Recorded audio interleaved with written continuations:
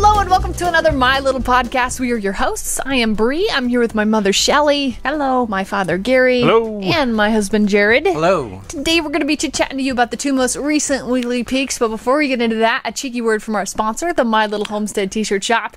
If you'd like to find or get a bunch of really fun, unique, artistic, playful, perhaps even shirts and designs of all kinds on various products, the link will be down in the description. We offer all sorts of fun stuff. So if you haven't checked it out, or if you haven't checked it out in a while, we're always adding new designs to it. If you have suggestions for shirts too, we're always open to those as well, because you're so creative. We would be foolish not to hear you.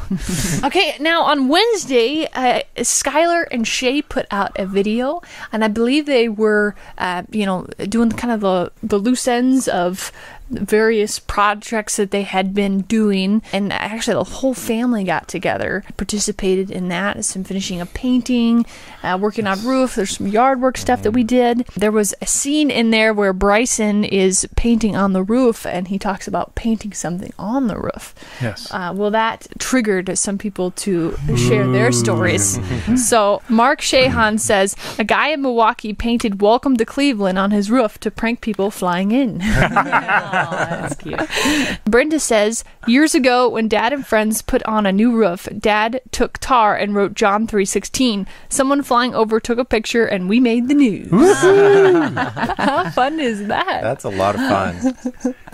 Oh, right on. That's a lot of fun. I don't know if we get too much air traffic over the top of that building, but it'd still be fun. It's like a whole canvas just waiting for something. I don't know. We remember when we had the hoop barn set up and we had the tarps on there that we had bought. They're just billboards. Billboard. So. Yeah. Oh, and we flipped it around and we had the baby and the mother on top of it. So weird. And I'm sure when people were flying by and they saw the hoop barn, they would have been like, is that a baby's face? What's going on down there? Yeah. Didn't it say something like ugly kids? Yeah, it was Something so like that. weird. It was weird. You I don't know why we did it that way. I never thought about people from above looking down. They had been like, oh, there's getting that ugly kids. We're halfway there, everybody.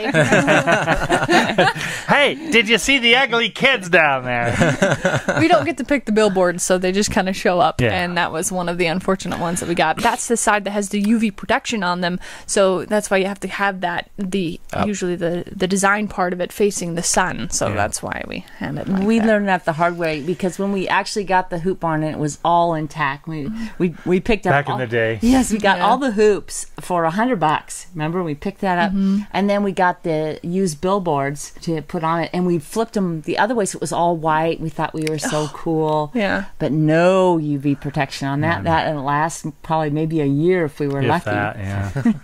So then we had to flip them over to the ugly kids. So if you're doing billboard hoop barnish, there you go. You don't have to make the same mistake we did. You get to show all the world your ugly kid. Yes. These are pictures of our kids. Aren't they ugly? Oh my gosh, can you imagine? I feel like you get smacked as a parent. Oh, It's like parenting. That's bad parenting right there. Bad parenting 101. Do not do that. Do that. Now, we had a scene, I believe, in there as well, that we had a bunch of caterpillars in the backyard there when we were working on the yard work. Jared and I were joking that there was a mass exodus because as we were taking down tree limbs and putting them in the back of the truck, there was out the gate, there was just hundreds that just kept floating out that gate. I never really saw many go through the chain link fence. So they always just went for the gate for whatever reason. You know what's interesting is that on the other side of the gate was a road. So as you're driving by, it's like... I mean, when we had the wheelbarrow out, that's the case. That was the case. And you didn't want to hit him because you're like, it's a mass exodus. I don't want to be the murderer. But, you had to kind of get where you needed to go. So there was that. Brenda Dunstan said, I just read an article about those caterpillars. They're white-lined sphinx moths. Oh. Which is very cool. I thought they were tomato caterpillars, They kind of look like that. But they're not, Yeah. I guess. Do the tomato ones that you always find Tomato worms?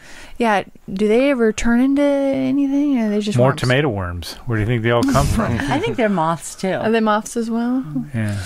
Well, They look like big tomatoes. Exactly. They're almost neon. They still somehow blend into those plants.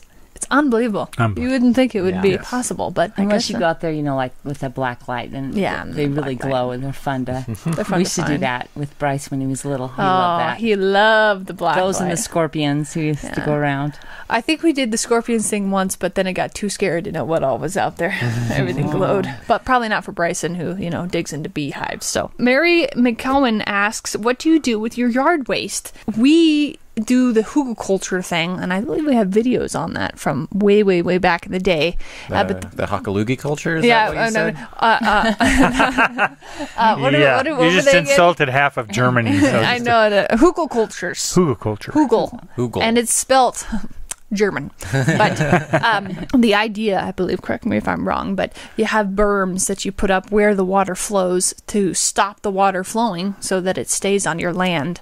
And we did that a lot of years ago, and we still have berms that we put up today. Yeah, that's actually, it's a combination of the hygge culture and then the idea of in the desert slowing water down. So we kind of have both. Instead of just doing the mounds and the berms, we made those into hygge cultures. Okay. So that's kind of... Okay, and so the idea of the hygge culture is to have tree material, branches, whatever it is, wood inside of a dirt berm, and then when it rains or collects water, that water will stay in the dirt longer, having that material there. This idea of a sponge and holding it. And very nice. We go in spurts around here where we have a lot of rain some years, and some years we don't. So I don't know if we've really been able to see a huge difference on our land using them over the years, but maybe if we got some rain, we would, which we did this year. We did this year. We had a lot of rain this year. So yeah, if nothing else, it stops the water from rushing through and tearing stuff out. Nothing else has helped that. So funny. The other day we were getting a storm in and it was bad, so we thought, well, we'll just take off. We had to go into town, and so we were into town and we passed by it, kind of through it, and then when we get to town, the same storm hit us again. So it was like a double wubble right there. 3 times. We got hit with it. Well, yeah, because we had to go through it. It was moving so slow. So slow. Yeah, we left, kind of got out into the open, had to go through it while we were in town. It hit us again. So yes, it was the thrice devoured. Yes, thrice devoured. Or is it the 3 times devoured? That's from Horton Hears a Who. Yeah, that's right. It is. 3 times devoured. Sorry, movie reference for you. Okay, and now on Friday we had that video come out on Slide Rock Park. Yes, very cool. Which we spent a lot of time on that one because it was super fun to go there. It's beautiful. That ranger that we bumped into was super nice and very friendly and willing to talk with us, which was awesome. And the whole layout of how you learned about it was very interesting as well, where it started with the tourist cabins. You're like, I thought it was an apple orchard, like it was really neat going through the history of that. Very intriguing as you're walking through. You're like, all right, what's going on here? Miss Munoz, she says, that was really interesting. Thanks for taking us along. So what do they do with the apples? We have no idea. We've looked too. We tried to figure out what they do with the apples. There was a interview that was done with one of the granddaughters a few years back, and she said that they recently packed some. So I imagine they might still sell them to certain specialty markets. Maybe, I don't know. Yeah, they could get a little mobile apple cart out there, roll it out there for the picnickers, sell their apples for $1 a piece, and they would. They would just blow them out of there. They do a festival out there at the end of the harvest where you get to go have your own apples, and they do that. That would be fun to go to. I just looked it up because I was hoping to find the answer for the second time, but still no dice. But I don't know that there's a festival. That's the nearest we can tell. So now we had so many folks coming in and sharing their memories of Slide Rock Park, which was just a neat reminder that this place has been around since the dawn of time. But also it's been an attraction for over 100 years. That's pretty incredible, And so to hear people's stories and their memories that they shared was really super special. So thank you for doing that. Tom Arden says, I climbed on the flumes in the 80s. I would do that. Oh, no. I'd watch people do that. Yes. That doesn't look safe. MQ said, Bree, did you ever get an apple? And yes, actually we had a scene of eating apples because we actually took apples with us. Yeah. But the footage was all buzzy and we couldn't use it. Yeah. So it wasn't their apples, it was just an No. apple you brought in. An apple we brought in. Yeah. Yeah. Oh. And that one scene where you're like, man, I wish I could eat an apple, that wasn't the only scene. Oh, I had a lot. There of was like at least temptations. 3 or 4 different scenes like, oh man, I just really want an apple. Oh man. And then trying to deviously go, maybe if and Jared's like, Maybe it just kind of fell into my car as I'm driving away. Well, I read on the website today that they're chalky and very tasteless when they're not ripe. So probably was. Does that make you feel better? Yeah, it does make me feel a little bit better. That was nice. Believe me, that was hard. I almost took one clean off the ground. I'm not gonna lie. Yeah. Kathy Smith said, "Hey Jared, my grandson just got his hair done exactly like yours. Question: is your curls natural or a perm?" I just have this naturally curly hair, So Charlie Brown curly. reference. Yeah. What was her name? I forget her name, but He was in love with her. Lucy? No, she was the girl with the naturally curly hair. natural curly hair. Anybody remember I don't that know. Peanuts Charlie reference? Brown's A Christmas Story. That's where that reference was from. But yeah, it's all me. Yes. At least he has hair. It's nice. So cute. Tink Girl said, watching for about a year now, totally hooked. Just wondering if we'll see a Brie Barely Bakes on the road once you both are off and running. Would love that. Yes, that's the plan. Maybe an apple pie. Well, it's funny you should say that because I'm hoping when we go to different homesteads and stuff that they'll share with us their recipes. Yeah. And we can try the recipe from the homestead. We'll ask for it there. I like that. Like when we go to the current homesteads, be like, "What's your favorite recipe that you love to use?" Would you be willing to share that, or is that a family secret? So that's the plan. I think. This place probably had some really cool recipes. Yeah. And for those, we can just look up old homesteading recipes, see if we can't find anything. Yeah. Makeup Lover 68 said, "Hello family, so I realized there was a whole treasure trove of old videos I'd never seen. I've started on the journey of watching them all. My first question from the old videos, was the heart-shaped sandbox your first foray into earthbag buildings?" I don't think so, actually. I think the first one was my building. Yeah. And then I think we did the addition. We kind of were on the doing house. those almost at the same time. Mm-hmm. And I think that the heart-shaped sandbox was just something for fun Shay. to do with her. We just had a little Birthday bit of- was It was a coming birthday, up, I I think. think.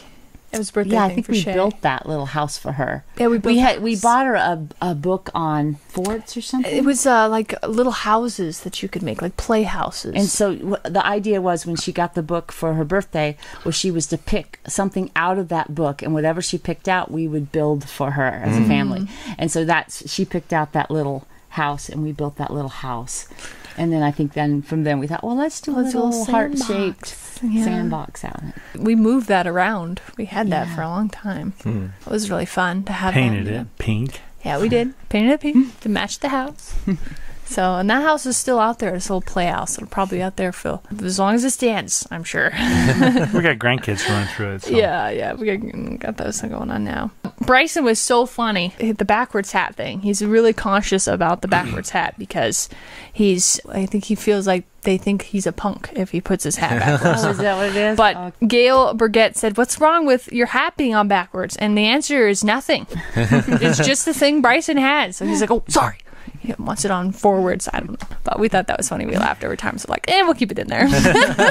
All right. Well, I think that is going to wrap it up for us today. Is there anything else that we wanted to mention? I know we've got some stuff coming in next week. Yeah. Garen and Ellie got something coming on Wednesday. And, of course, I believe that's something I'm sure going to be on the van. Yeah, and then Friday, Bryson has been working diligently on his well rig, and he got that thing rolling, and it is a lot of fun. We had a lot of fun. Yes, we did. Jumping on it and jumping back as he's running. Anyway, it was good times. Yeah, good times. That'll come out on Friday. Yeah, so we're really excited to share that with you. Really appreciate you being a part of our family. Want to give a special thank you to our Patreon supporters. Thank you for your financial support. Really appreciate that. If you're interested in donating $1 or $2 a month, that goes a long way for us. So the link will be down in the description. And we will see you shortly on Wednesday. We'll be coming to a YouTube channel near you. Specifically the My Little Homestead one. Yeah, there we go. All right, we'll see you soon. Bye. Bye.